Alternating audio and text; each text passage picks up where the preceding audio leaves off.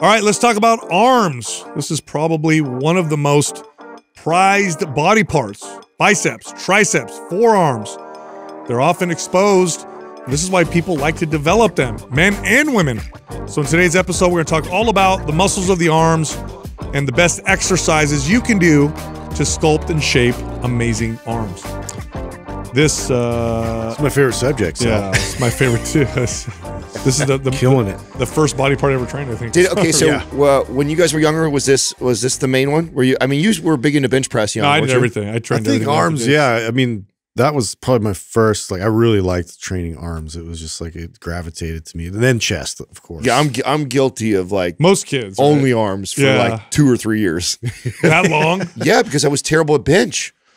So even my buddy that tried, and definitely didn't do legs as a kid. I mean, that was like crazy. You know, I don't want to screw up my basketball skills. You know what I'm saying? So whatever the excuse was I used back then as a kid, didn't want to do legs for sure.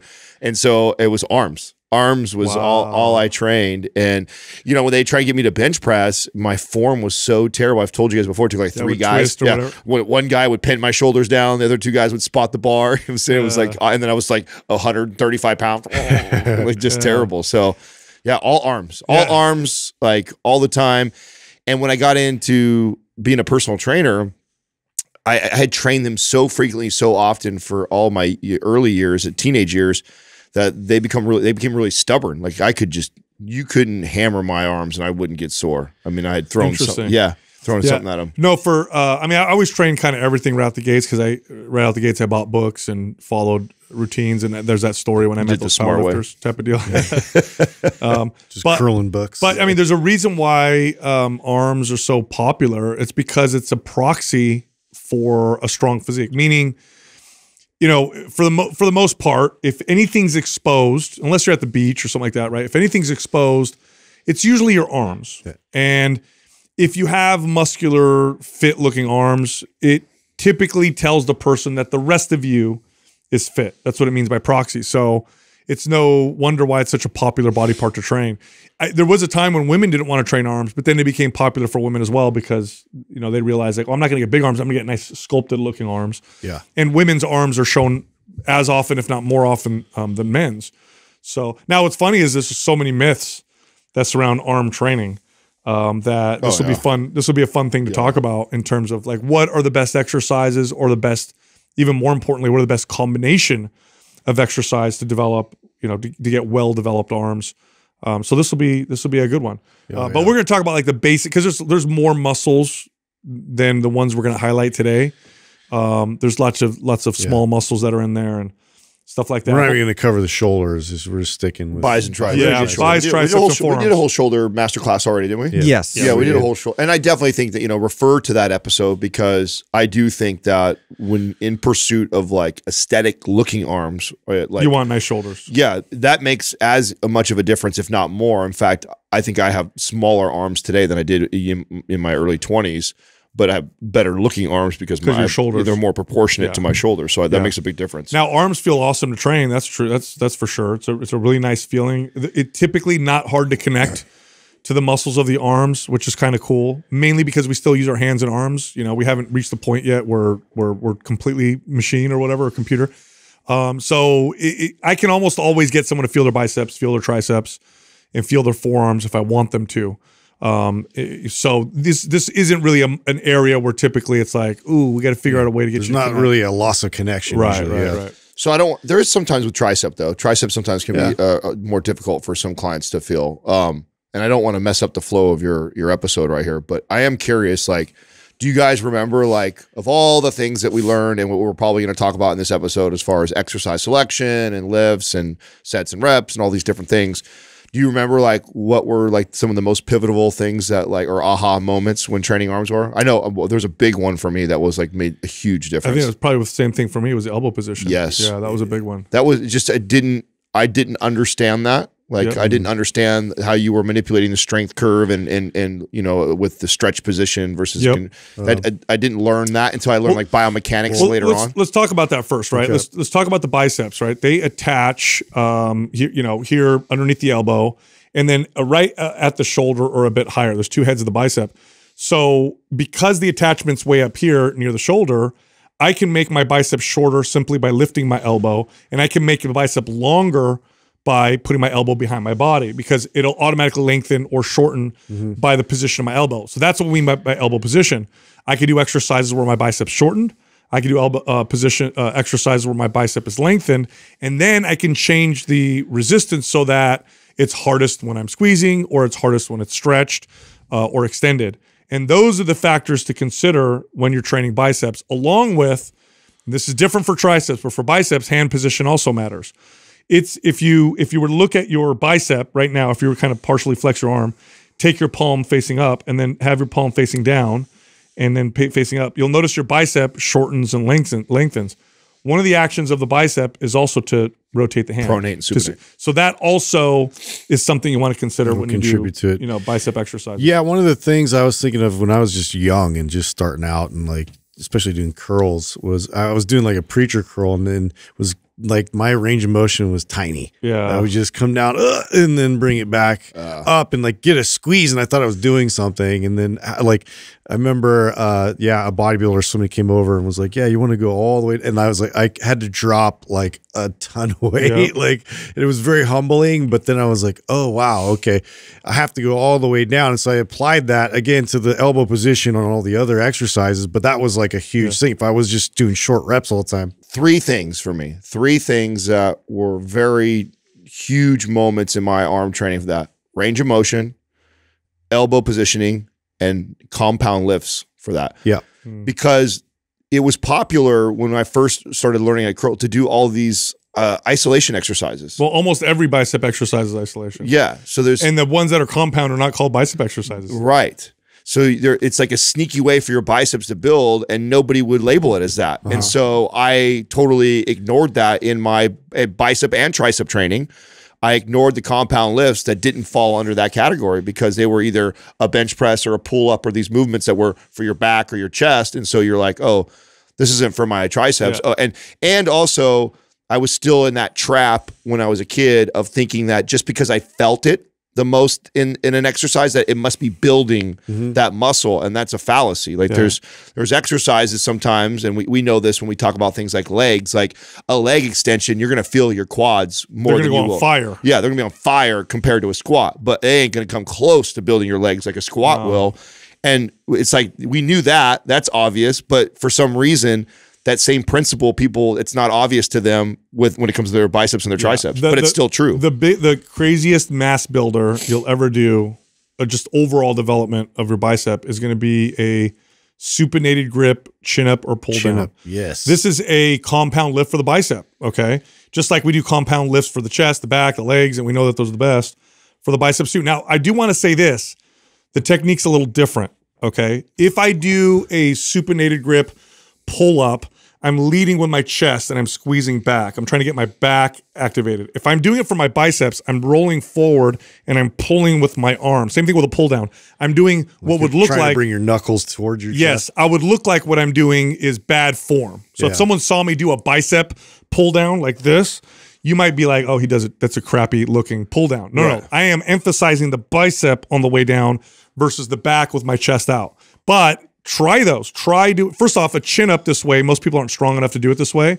So you'd have to do a pull down, but grab the bar and curl it down with this kind of rolled forward position and squeeze the biceps at the bottom. You have now done a compound lift for your biceps, and they develop. Yeah, you'll feel the difference when you do They that. build doing this. And I've done chin ups like this where I'm only doing 3 or 4 reps. And the biceps just— I did that with a superset.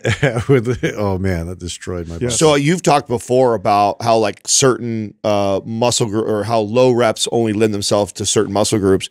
This is the exception for like, and we've talked about like, 3 rep range doesn't do much, isn't a typical way you would lift biceps. The only way I would is if I was doing a pull-up. I wouldn't do 3 reps for curls. Yeah, no. It's just too an much isolation exercise 3 times. And your form is going to be off. And 100%. Kicking the shoulders and everything else to get it up. All right, today's episode is all about training and developing the muscles of the arms, biceps, triceps, and forearms. Anyway, got a giveaway for you. MAPS Anabolic Advanced. That's today's giveaway. Here's how you can win. Leave a comment below this video in the first 24 hours that we drop it. Subscribe to this channel and turn on notifications. If you win, we'll let you know in the comment section. Hey, we are also running a sale on some workout programs. Check this out. MAPS Cardio is 50% off. The Shredded Summer Bundle is 50% off. And the Bikini Bundle is 50% off. If you're interested in any of that, just click on the link at the top of the description below. All right, back to the show. So we talked about elbow position. So the 3 basic elbow positions you want your bicep exercises to fall under would be elbows in front of your body, elbows next to your body, and then elbows behind your body. So here's 3 exercises that fit that category, which is great. Now, why all those? Because elbows in front shortens the biceps. To the sides, it's kind of neutral, you know, kind of in the middle. Behind the body, there's a stretch when you do a full extension. So the best exercises, or some of the best exercises like this, are preacher curls, elbows in front of my body, standing curls, barbell or dumbbell by my body, and then incline curls, where I'm sitting back on an incline, my elbows are behind my body. Arms hang back. Those 3 exercises right there hits all 3 elbow positions. And then there's a muscle that we should probably talk about that if you want well-developed biceps, you also need to work on, which is the brachialis. For hammers. Yeah, and this is a flat muscle underneath the bicep, and when it develops, it really gives you this nice full look to your arm. This muscle flexes the elbow, and it's most activated with what's called a neutral grip, a hammer curl. A hammer curl will develop the brachialis pretty damn well. I mean, that kind of covers it. Well, so, okay, now talk about programming that and how I do this. So if back when I was doing like body part splits and arms would be like an arm day, I'm actually going to do an exercise that hits each one of those in the workout. Correct. If I'm following more of an MAPS anabolic routine, where you're doing one, where I'm doing one exercise, I do one on Monday, a different one on Wednesday, a different one on Friday for the week, so that in the week I get all 3 elbow positions. So that's how I would program that. Is I want to, in a week's time, I want to make sure I hit all 3 elbow positions, whether I'm doing all that arm workout in 1 or 2 workouts, or I'm spreading it over 3 or 4 workouts. I want to make sure within the week I'm hitting all 3 major elbow positions. And then I'm going to stay with those exercises for an extended period of time in order to get good at them, right? So I want to stick with those like 3 movements that you're saying for at least, 4, 6, 8 weeks. And then I'm going to change the exercises up too. So then I'm going to switch up, but still follow the elbow position. Now people are going to be like, well, what's the difference? Elbows in front of you, preacher curl versus another elbows in front of you exercise. Well, here's now where it gets interesting. A preacher curl, especially a free weight preacher curl, most of the resistance is at the bottom because that's where gravity's fighting the most. Here at the top, there's not much resistance because now my forearm is perpendicular to the weight and to gravity. Well, if I do a concentration curl where I'm leaning over, my elbow's still in front of my body, but now the hardest part of the rep is the squeeze. I'm doing an elbow in front of myself position exercise, but the squeeze is the hardest, not the extension. So I would switch out preacher curls for something like a concentration curl. Because it's the squeeze now. That's the emphasis. Well, yeah, you're talking about triceps, then you're talking about skull crusher being the top position right here, right? And then you're talking like, say you're doing like a tricep extension for neutral. I mean, obviously that's probably not the best one, but then dips. For we're gonna get there. Absolutely. Yeah, but back to your point with the biceps, like another thing to manipulate your point. So you could also do a preacher curl with dumbbells for 4 weeks, and then I go over to a preacher curl on a machine. And now machine is different because the tension is still all the way to the top. Correct. So people have to understand that, like, you can do dumbbell curls which I love to do or a camber curl bar on a preacher bench. And it's now a different exercise when same preacher bench, but now I'm on a machine, right? Or so now it's got the cable, right? So that's attached to it or whatever, because of the way the tension is on it. So that is a way of taking a movement that is the same, but then changing it because you are changing the tension on it throughout the strength. By the way, if you use a bicep machine, you can figure this out by looking at the pulley and the shape of the pulley, and you'll notice that it won't be perfectly circular. It'll maybe be oval shaped. It'll be kind of odd shaped, and you can tell when the resistance is going to get harder. So some machines on a preacher curl, even though it says 50 pounds on the stack, it's actually 30 at the bottom, 50 at the top. Yeah. Now you might not be able to know this by looking at it if you're not experienced. Go try it. Go try the exercise. Notice the most difficult part of the rep, and then the next time you do a similar exercise, find one where the hardest part of the rep is in a different position. By the way, bands are a great way to do this. Yep. I used to do this at home when I was a kid. This is before I knew anything about bands. All I knew was, wow, this preacher curl is easy up here. So I attached a band around the bar and I attached around a pole, and I knew that the band would make it harder at the top. And I used to blow my friends away when I would have them try that out. You know, I was always surprised why those machines didn't get I don't know, more talk, like as far as where you could change their adjusting, the resistance. Too complicated. You think so? That's why, because people don't know to change that pin that changes the pulley position. So at your American Barbell, which was Gold's when you worked there, they still have some of those. I love those, and you can change. And so there's these machines, if you've ever seen them, so we can educate the audience that doesn't know what this is. Some gyms will have like the preacher curl machine, and then on the normally right on the side where the wheel is or whatever, there'll be a handle that you pull out, and it normally has numbers 1, 2, or 3.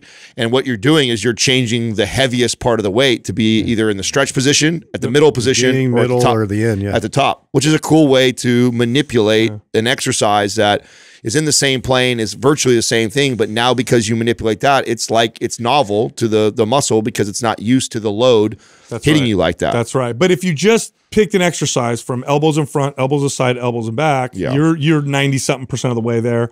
Throw in some chin-ups where your bicep emphasize, squeeze.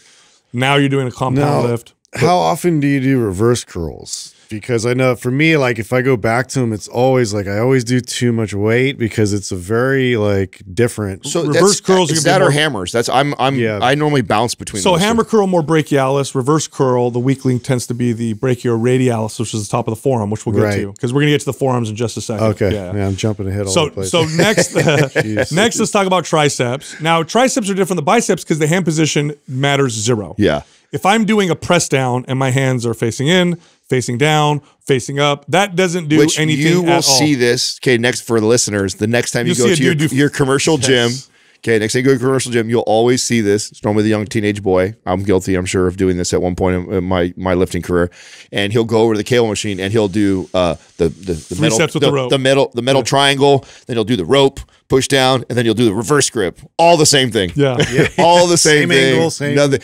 And you think it's different because you're doing the rope, the triangle, and they may even argue like, it feels different. Yeah, well, we know why it feels different. When you supinate your hand, you drive your elbows into your sides a little more. And so it's really about that. But as far as what it's targeting, as far as your tricep, it's the same thing. And that kid would be far better off doing the rope push downs and then moving the cable all the way down the bottom and then flipping around and doing overhead extensions. Like that is going to target that completely different. So yes, the elbow position, wrist position no longer matters when we're talking about triceps. Now, elbow position matters a lot with triceps because of the way the attachments are for the tricep.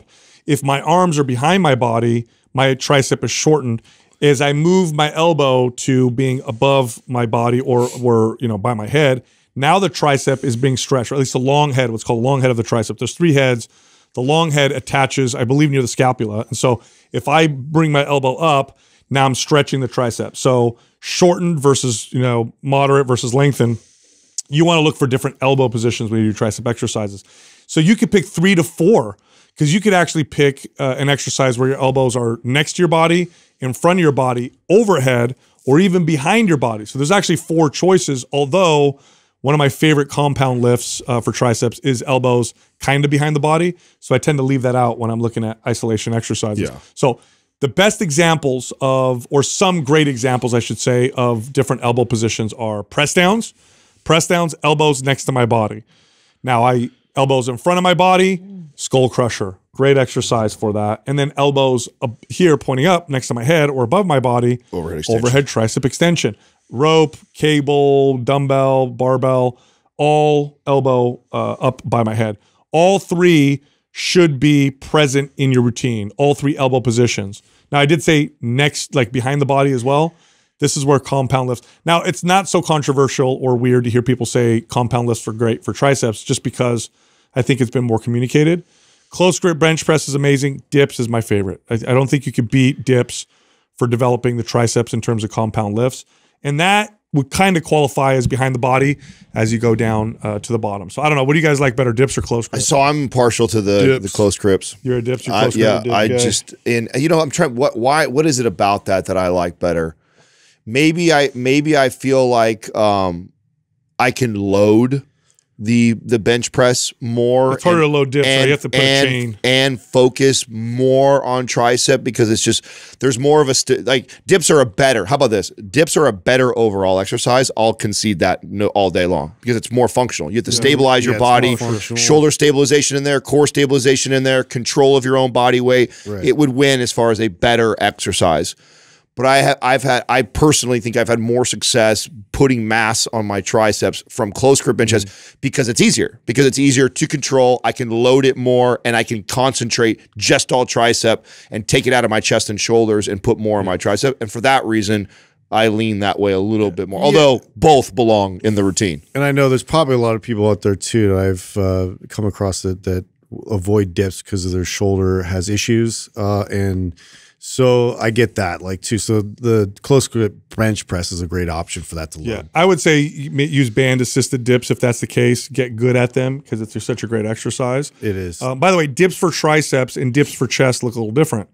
If you're doing dips for chest, you want to lean forward and you want the elbows to flare out a little bit. If you want dips for triceps, you're going to stay more upright, and your elbows are going to be much tighter to your body. That's going to emphasize the triceps.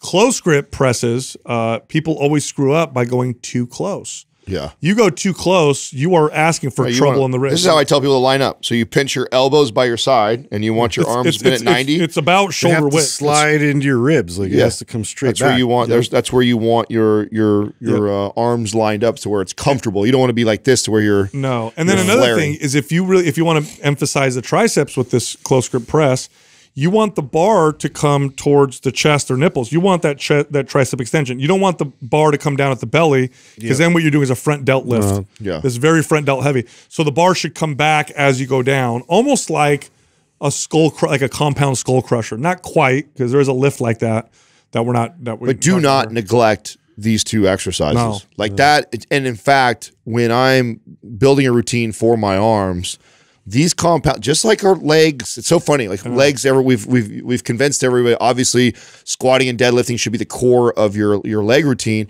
Well, your dips and your close grip bench press and your pull up, in my opinion, should be the core of your arm routine. And then you build the other use the elbow positioning stuff that we're talking about for all your isolation exercise. But in a week, those have got to be in there. You can't have a week go by and there's not a dip, there's not a close grip bench press, and there's not a pull-up involved in there. If you are, you're missing out. That's no different than a week going by, in my opinion, and you're not deadlifting or squatting. By the way, you want to know what's funny about the chin-up that we were just talking about? A beginner who tries to do a chin-up tends to do a bicep chin-up. It's the advanced person that doesn't, because they learn how to do it for back. Yeah, they do it for back. And then you tell them it's for bicep, like, oh, what do you mean? Do it like you don't know how to do a chin-up properly, where you kind of hunch forward and you're pulling with your arms. That'll hit those biceps. But yeah, so for triceps, every week, you want to do an exercise that hits the different elbow positions, and the hand position is totally a waste of time. Does nothing. Is there any exercises that you guys would categorize for, triceps or biceps for that matter, that you think are, and I don't want to say a waste of time because there's no such thing as like an exercise that's a waste of time. You know what I'm saying? But that you tend to not mess too much with because you think it brings the least amount of value. I think we've argued this before. Like, I'm not a real big fan of tricep kickbacks. Me too. That's on that list. I know you argue it, Sal, but I remember I teased him. I think I teased him about it. Yeah, I teased him about No, I like it. I like it because it's a really good shortened position for the triceps. And if you're, especially for advanced lifters who often cut their tricep exercises short, the reps. So whenever you see someone cut a bicep rep short, it typically means they don't go all the way down. Tricep exercises, people don't extend all the way. They do this. But when you do a kickback, you have to really extend the hell out of your tricep. That's when you'll see the squeeze. But I don't rank it. It's not a top 10. Yeah, I think an overhead extension gets that just fine. Yeah, right? But people even here, they do this. You don't see people they don't bring their I would still. No, I mean full. I would still defer to our original top three things that I said. Range of motion, compound lifts, and then what was the other one I said? The elbow position. I mean, those three are So no matter what exercise you're doing, if you're not doing a full range of motion, you're missing out. I'll give you a tricep exercise that I think is. I mean, again, they all have value, but this one's less value. Is when people don't even use a handle; they grab, for some reason, grabbing the wire. I don't know why people do, and they do this little tricep exercise by grabbing the wire. I like that. It's so easy. Hey, so here's the deal. I like that better than a kickback because at least there's tension on the tricep through the entire exercise. But why grab the cable when I grab a handle or a rope? Because you saw a bodybuilder do it. Be honest. I am the bodybuilder. I am the bodybuilder. I am the You didn't invent it, though. I did. I don't think I did it. Yeah. You know what? I think the way the ball actually fits in your hand is actually sometimes more comfortable. Grab a rope. than the hand. way better. The rope would be so. Sometimes if there's a rope there, I would actually do the rope. I for biceps, I know there's value because the elbow position right here, but this is so dumb. Oh, I'm curling that sorry. way? Yeah. Oh, that's a great pump. No, That not is curl. You so mean revert. dumb. You mean triceps that way. No, he means No, curls. I mean curls. It's like I get it. Like you want to put your arms up and get the elbow position. Oh, there. well, see, I'm gonna argue with Bro, you. that's on a this. crazy pump. The reason why, because there's very few, other than the chin up, there's not another bicep exercise you're Yeah, I'll ever just going to do do more with an elbow chin-ups. position there. Have you In ever, that fully lengthened there's position even like that. curls behind the head. Yeah, If you really I wanna used go. to do a lap pull down. How do you do that? A lap pull down. I go to a lap you- pull down and and, you I go curl. and I touch my Behind your neck head? and I curl to So my neck. it's such a shortened position for And the it's bicep. it's It so squeezes novel. it, yeah. It's so novel that you there's nothing else you do like But that. it's not gonna supplant. They make a great curl they make or- a great machine that not all gyms have I know what you're where talking you about. sit down in it elbows are way up and there. it puts you and you lock your elbow in here and you curl here and Yeah. it's an amazing exercise. bad. It's not and bad. it's the closest thing to a chin up. Yep. There's nothing else. There's no other bicep exercise you'll ever you do start way up there. with the elbow position like that. Yeah. So I thought you meant the reverse skull crusher, which I would tell Oh, you yeah, absolutely. even That's more why they named it worthless. the skull crusher. Because that's people drop. that is a stupid. stupid way to do that. Because there is no with the pronating, supinating in the hands makes no difference. No, there. except So you now may- your grip is way worse, and you're probably more gonna drop it. dangerous, and you should absolutely. So yeah. That All right, let's talk about forearms. So forearms, obviously, strong forearms connect you to the world. Very important that you have well-developed, strong forearms. And a lot of people don't realize, especially guys, this is one of the top body parts that women use to judge whether or not they It's find a man attractive. Also, many times the limiting factor why you can't get stronger on some of your curls. and That's stuff. right, because A lot of we guys use our arm- hands so little. Yeah, their forearms get so pumped. Yeah. They get, and I've been here before where I'm like curling, and it's actually the pump in my forearms, and then my grip gives out before Destroys you, yeah. my biceps give out. Now, forearms are easy to train. Wrist curls. So really anything with resistance where you're curling the wrist, you could do this over a bench or even just standing. Reverse wrist curls where you're just pulling up, and then Behind the reverse back? bicep curls or reverse grip curls, which you were talking about. This here. This right here develops this muscle here at the top of the forearm called the brachioradialis here at the top of the elbow. Oh, yeah. And nothing will hit that muscle like a reverse grip, reverse curl. Yeah. And if you've never done these before, go light because they get real Oh, sore. because it gets tight and sore. Like, that's one that you'll feel for a couple days. And then one of my favorite exercises just for overall grip strength, overall stability throughout the entire body, and of course developing the forearms, heavy farmer walks. Like you hold on to a heavy pair of dumbbells for time while you're walking. It's an isometric lift. It's true. It's not a full range of motion exercise, but you typically use your forearms in isometric ways.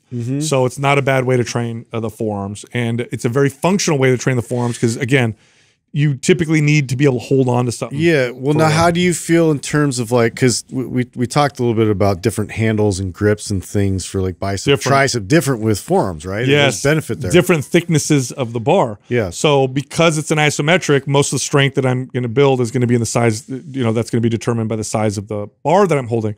But you could wrap a towel around it and you can have a thicker handle and now it's a different position. Or you can wrap a towel around it, hold the towel pinch itself. grip or you could pinch grip, things in this fashion or even in this fashion. And now you're working different positions. Now, order here, okay? Forearms last, not beginning of workout. Don't work your forearms before your biceps. Yeah, because you don't want your forearms to fatigue and limit your ability to do the other. Unless this is like a specialized area for you, it's an area you really want to focus on. Then I'd say train them first, but rarely ever. I've never had a client I trained forearms before biceps and triceps. No, that's always I finished with happened. that. I finished with a forearm exercise. Yeah, always at the end of the arm workout. But and then all the other same rules apply that we always talk about with sets and reps, right? I mean, all the research is around somewhere between 12 to 20 sets total in a month per week. Yeah, per week is what you're. Did I say month? Per week. Is what's optimal. Although I will say this, you could probably get away with, and I'm going to explain why, you typically people get away with less sets for arms. Because you're doing it in the other compound Yeah, lifts. because every time you're working your chest and your back and your shoulders, you're probably involving the triceps and biceps. That's how my training has completely flipped from when I was a kid and all I did was bicep and tricep stuff all the time. I rarely actually do them now because I do so much compound lifting, which I neglected when I was younger. It doesn't take much. And obviously I attribute some of that to how much I trained them for so long that when I do heavy bench, heavy pull-ups, I do row, even deadlifting. Deadlifting stimulates your bicep. Like you do some of these heavy compound lifts, it just doesn't take that much of arm work, you know, to continue to stimulate and grow the arms. No, I do, you know, on average, I'll do anywhere between 12 to 15 sets per body part per week, but arms are always about 9, maybe 10 or 11 because they're getting hit with all the other stuff. It's like it would be overtraining almost or a waste of time for me to do that as many sets for my biceps. Yeah, they're involved with almost everything. That's right. That's right. And forearms, I do way less because every back and arm exercise, every time you grab something, you need to hold on to it. Those forearms. You know that the strong. I've had phases where I've been on like forearm kicks, training like that. I never got bigger, stronger forearms than just actually all focused on my deadlift. Oh, no forearm training. Just when I was and farmer walks. When I was and that because that was in there actually when I was doing that because we were doing that all training together back in those days. When I was chasing your deadlift number, that was the strongest my forearm, and I didn't do a single forearm exercise. It was just from getting really strong. On the weight. Yeah, if you can hold on to 500 pounds on a deadlift with no straps, like you're gonna have decent forearms. You're gonna have some serious forearm strength. Yeah, excellent. Look, if you like Mind Pump, if you want to follow some of our workouts, check this out. Go to Instagram, Mind Pump Media, for under $5 a month. We will provide a new workout every single week. So you don't have to get one of our full programs. Although, if you want a full program and you want to go for it, get those. Go to mapsfitnessproducts.com. But again, Mind Pump Media on Instagram, under $5 a month. Get a new workout every single week. You can also find all of us on social media. Justin is at Mind Pump Justin. I'm at Mind Pump DeStefano. And Adam is at Mind Pump Adam. Today, we're going to teach you everything you need to know to build a strong, well-developed chest. When I think of weak points and areas that I struggled with developing for a really long time, chest was up there with the it was for me. It was for me for sure. I got more caught up in the weight I could lift versus how I was developing my body. I think it's one of the most challenging muscles to develop for most people because the form and technique.